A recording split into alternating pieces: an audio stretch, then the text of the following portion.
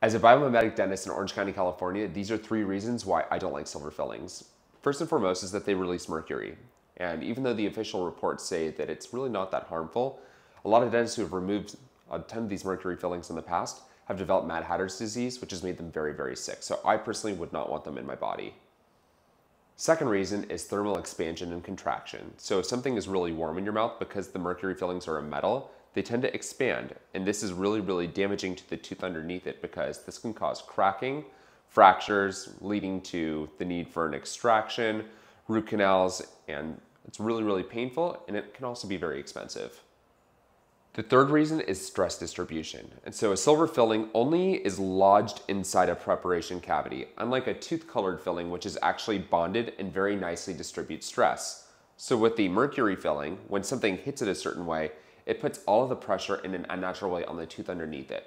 This can also lead to cracking, which can cause further cavities in the future, or it can be such a bad fracture that eventually, again, you might need a root canal or an extraction. If you have any silver fillings that you're not happy with or that you want to get checked out, give our office a call today. Thanks.